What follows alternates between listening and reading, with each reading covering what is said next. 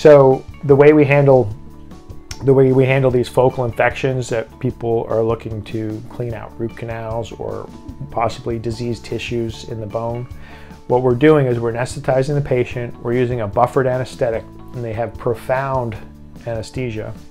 Once the area is evaluated, we open that particular area. We use a piezo instrument which uses water and vibration to disrupt the dead tissue. The water usually debrides the wound, and we continue doing that with hand instrumentation. We flood the area with ozonated water, and we also hit the area with ozone gas, which starts cleaning by killing bacteria. It also opens up blood vessels, which helps for bone growth. Once that's done and we feel that we're getting a nice site that's clean, we will put our plasma-rich growth factors in there and secure them with sutures. Once the platelets are placed in the suture, the sutures keep it in place and that it's not disturbed any longer. The body sort of takes over, and the body wants healthy bone there. So within 8 weeks to 3 months, we have usually a nice solid piece of bone, either to put a partial denture or put an implant in.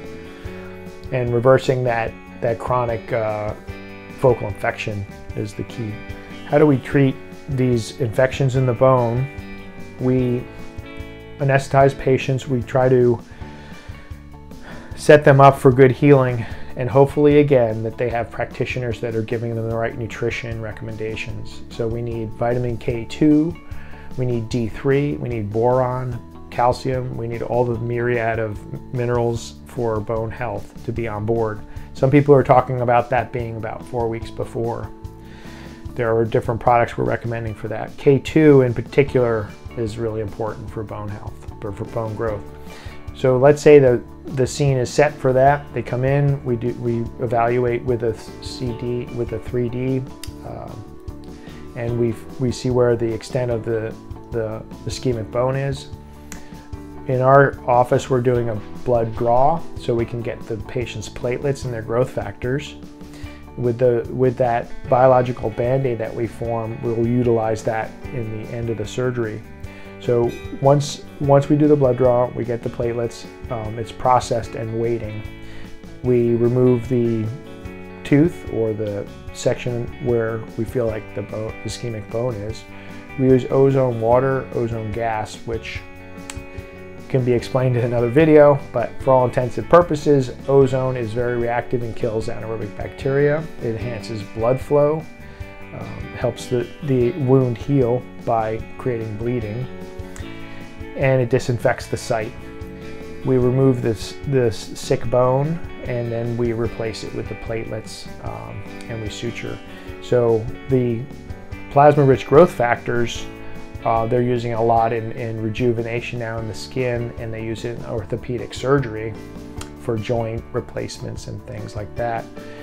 It has platelets that release growth factors over time, and we also isolate the small amount of growth factors that are right above the white cells. And we feel that over 7 to 10 days or longer, their growth factors are being released to stimulate blood vessel formation, which is called angiogenesis. And following that blood vessel formation is new bone growth.